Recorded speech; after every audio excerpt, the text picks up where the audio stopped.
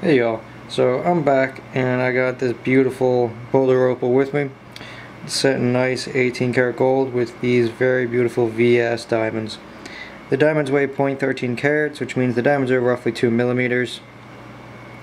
The opal itself is about 9 carats. And as you can see, it has a really nice blue and green color to it.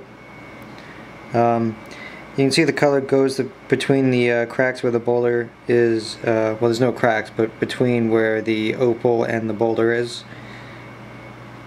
Looks like little islands, very pretty. It's set in this bezel. It's a woman's ring. You have some markings on the inside, if I can get them to zoom in. We got the carat weight of the boulder opal and the carat weight of the diamonds inside. You got a K18 marking on the side. It's right there if you can just barely see it. Here's the back of the ring. I'm going to show you the opal again.